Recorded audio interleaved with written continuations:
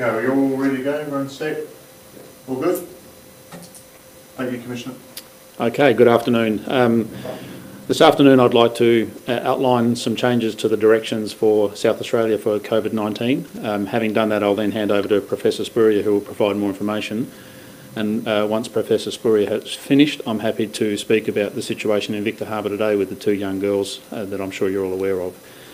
So in terms of our changes to directions, in the next hour or two, I'll be signing a fresh direction which prohibits entry for anyone travelling from regional Victoria into South Australia. Our previous direction didn't affect regional Victorians other than those people who were in the Bendigo local government area, but this change that is about to take place will affect the rest of regional Victoria to the same extent that it does Greater Melbourne. The one exception for this is Victorians who reside within 70 kilometres of the South Australian border. They will still be permitted to come into South Australia and operate as they normally do unaffected, whether it be school, work, shopping. They'll be permitted to travel into and out of South Australia for those purposes without any hindrance. The changes are coming into effect as a result of a range of criteria that Professor Spurrier will explain. So without any further from me, I'll then hand over to Professor Spurrier to explain that. Thank you and good afternoon. Yes, so at our press conference yesterday we indicated that we were still looking at the situation and making a decision about regional Victoria. And one of our concerns had been that the border community gets disproportionately affected when we do put that hard border in place. And we wanted to make sure that any direction we put in place would take all of that into account. And so we've reconsidered this morning and we've now made that decision. And some of the things that we've taken into account is that, as people will know, the whole of Victoria is required now to have a stay-at-home order. And so this direction from South Australia better supports the requirements that Victoria is requiring of its citizens, and that's both for metropolitan Melbourne and also regional Victoria. The other reason for this is that we've had a little bit more opportunity to look at the wastewater testing and the testing of COVID along the border in those regional areas in Victoria, and it's would be absolutely expected that Victoria would focus those resources on the metropolitan area and also Bendigo, because that's where the exposure sites have been. And so the wastewater testing and testing on that border area, that is the information that we need, they are not doing so much coverage of that at this point in time. So it's obviously not a criticism of Victoria, but it's just we take that into account when we're making this decision. And then the other thing is, of course, I do have the absolute benefit of getting more detailed information about the cases and exposure sites at AHPPC, and we're meeting every day. And I do feel that probably at this point in time, for protecting the health and safety of South Australia, that this to extend the hard border to the whole of regional Victoria would be the right thing to do. So we understand that this will have an impact on people, but it is actually supporting the requirements that Victoria has already for its citizens. So those are the main reasons for us making that change in the direction today. Professor, did the incident down at Victor Harbour with the two stowaways have any play in that, in these decisions? No, not at all. I mean, these are very young people. They're still children, and people at that age and children at this age make all sorts of decisions and undertake all sorts of things that adults may not agree with or approve of. I'm very pleased that they are now, that we've found them. They've had their testing done and they're negative, and that means that anybody they've been in contact with are at no risk whatsoever. Can you give us an update, please, on the tracing efforts from people from Victoria, please? Yes, certainly. So I spoke to people yesterday about the fact that we had sent out about 50,000 SMS messages. Now, we've had a further 1,000 complete that, so there's around 21,000 people who've completed the survey. So it's very important, if you have been to Victoria and you get a message from SA Health, that you do complete that survey, and that's how we keep South Australia safe. I can confirm that CDCB has had direct contact with 320 people who are considered close contacts, and they are in quarantine. Now, that figure includes both MCG attendees, so that Port Collingwood game in Victoria, and it also includes other people who have responded to our texts. So there was a question about why don't the numbers add up. So we haven't been able to get hold of absolutely everybody that we consider at high risk from the MCG.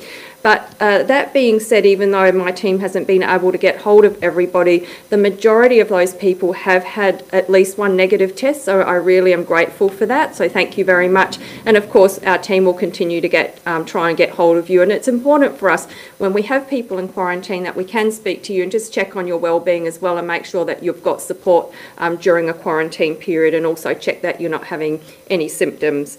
So as it was pointed out from the media yesterday, there is a legal obligation for people to be in quarantine if they are in a Tier 1 or Tier 2 site from the Victorian Health website. How many people, therefore, have not been able to get in touch with? You say the majority? How many?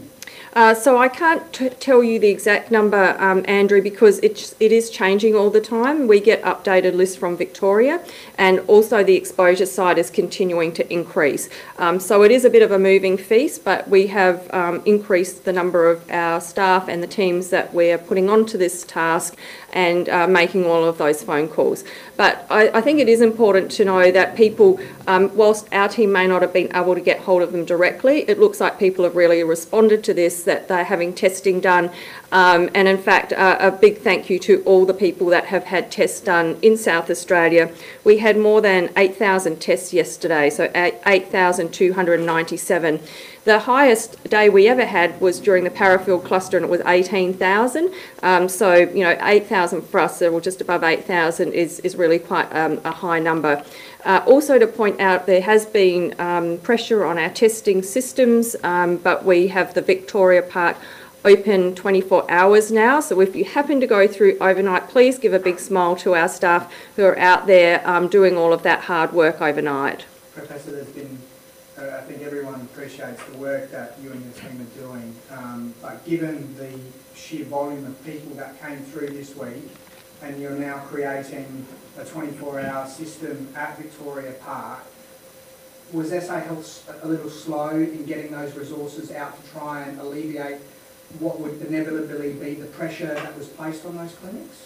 No, look, I think we've responded very quickly. Of course, you do need to mobilise staff, but staff also need to have some downtime, and everybody needs to get a good night's sleep. We're also manning all of our vaccination clinics, and those have been expanded very rapidly. And of course, we are still responsible for the Medi Hotel quarantine system. So these are things outside of the traditional hospital services that we provide in health in South Australia. And of course, just to also mention that SAPOL has been supporting us as well. Now, there's only a certain number of people working in health and in policing in this state. We only have a certain number of people that work in this state, but we are all pulling together just to make sure that everybody stays as safe as possible. Professor, can you just talk us through what happens to the teenage girls and the other 34 students on the bus? So, do the teenage girls need to quarantine back in Victoria? Do the other children need to go into any kind of quarantine for one night for a negative test or anything? No, so because these two young people are negative, there's no risk at all to any of the students on the bus, so they can just go about their normal business. Hopefully we'll get home and do some homework tonight. For the two 15-year-old girls, they really ought to be in quarantine. I haven't got any details about their exposure sites, but they're minors as well, and I'm more concerned about their well-being and making sure that they are safe tonight. Where did these girls come from? Was it Melbourne or was it just regional Victoria? I might just pass over to the Police Commissioner, who's a little bit more detail on these two girls. Thank you. Can I just add, in terms of the direction that's about to be signed, there's another requirement for people from regional Victoria who may have come into South Australia from 7 p.m. on the 26th of May, so 2 days ago, almost 2 days ago at this point in time, that they must comply with level 3 restrictions in South Australia, which means they must have the day 1, 5 and 13 tests, isolate till they get their first negative tests, and they are not permitted to attend COVID management plan events. This means if you've come from regional Victoria and you're currently in South Australia, you cannot go to Adelaide Oval. So please disregard that if your thoughts were that you could attend the local football game this weekend. In terms of the young people that travelled from Victoria, I don't have a specific location that they started their journey. They were reported missing to Victoria Police on Monday, and Victoria Police provided advice to us that they had allegedly travelled into South Australia. They were ultimately identified being at Gore at a friend's place, and from there we identified the fact that they got onto the bus, a school bus, with their friend and travelled to the Victor Harbour High School, where the bus was stopped by police. The 2 young girls were detained, and the students on the bus were permitted to leave once their parents were available to collect them. The 2 young girls concerned have both been arrested. They've been arrested for breaching emergency management directions and providing false particulars. We are currently making arrangements to return them to Victoria, to their families, at their families' expense. Those arrangements are not yet finalised. When did police folks find out about these 2 girls? How long have you guys known for? We were advised by Victoria Police shortly after they were reporting missing, and the information was revealed that they were likely heading to South Australia. So you've known since Monday that they were Missing, reported missing in Victoria. And intel that they were coming to South Australia? It was only recently received as they'd arrived in Gore. Can you explain? Sorry, I was just going to say, you don't know where they're from, but do you know if they're from a COVID hotspot at all? I don't have that information available to me. Commissioner, how did they cross the border? We're still investigating that. It appears they may have hitchhiked or used public transport, but there has been an appeal out for anyone who may have collected these 2 young girls and assisted them in their journey to come forward, make contact with SA Health so they can be subject to COVID testing for their own safety and obviously for the broader community safety. Does that appeal still stand though if the girls are tested negative and the children? That was the advice. That was the advice that was provided. The negative test results for the 2 girls would mitigate the need for those people to come forward. But in terms of the investigation process, if anyone has information about the travel of these 2 young girls, we'd still be happy to talk to them. Commissioner, when you say public transport, are we talking a train or a bus? Don't have the specifics, Andrew. Initial information was hitchhiking, but given the current level of information we have about these 2 girls, we're not making any formal conclusions at this point. Is there a failure of border checkpoints or border controls that you're aware of allowing these girls into South Australia? My advice is they came across the South Australian border and provided false information at that time. So, as you can appreciate, that would be very difficult for local police to identify the same people that were reported missing at that time. Even though they were juveniles? Well, I don't know the specific circumstances of how they crossed, other than they gave false details. So the motive was to escape lockdown? I can't elaborate on that. We do have some information, but I don't know that it's appropriate to disclose it at this time. Just how would you describe their behaviour and the threat it posed to the state? Well, clearly, we are operating at a heightened sense of concern. We've put steps in place to prohibit travel into South Australia. This type of activity has the potential to undermine all of the efforts we're putting in place to protect South Australians from a spread of COVID-19. So it's good that these 2 young girls have been found. It's very good that they've provided negative tests, but the sorts of activities here that we've witnessed do put us at risk.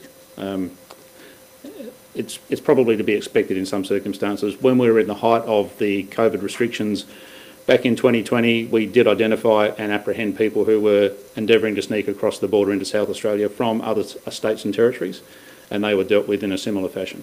We understand that they have been to multiple sites in Adelaide, not just down in Goolwa.